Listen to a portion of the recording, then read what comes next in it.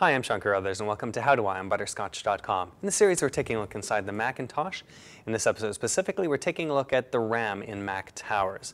Now there's two different types of Mac Towers recently that use this design, and they have slightly different internal configurations. For the older ones, the G5, like the one we have right here, the RAM is located in behind this fan. So to get to it, the first thing you need to do is remove the fan. Slide the fan gently out, and the RAM is on the motherboard in behind. Now you have access directly to the RAM sticks. And you'll notice, as on PCs, they're connected to the motherboard using little tabs that secure it into place. To get the RAM out, simply pull the tabs carefully to the side and pull the RAM straight out. To put additional RAM in or to replace the RAM, make sure the slot is open and the tabs are off to the side. Align the RAM so that the notch on the RAM matches the slot. Push it in carefully and then re-engage the tabs on the side of the RAM.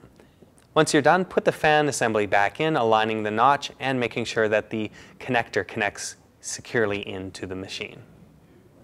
On the Intel machines, the RAM is connected to daughter boards rather than directly to the motherboard itself. Each daughter board contains a number of sticks of RAM, and to gain access to them, you have to pull the entire daughter board out.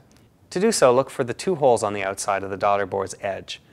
Pull on these carefully and the whole thing should slide right out.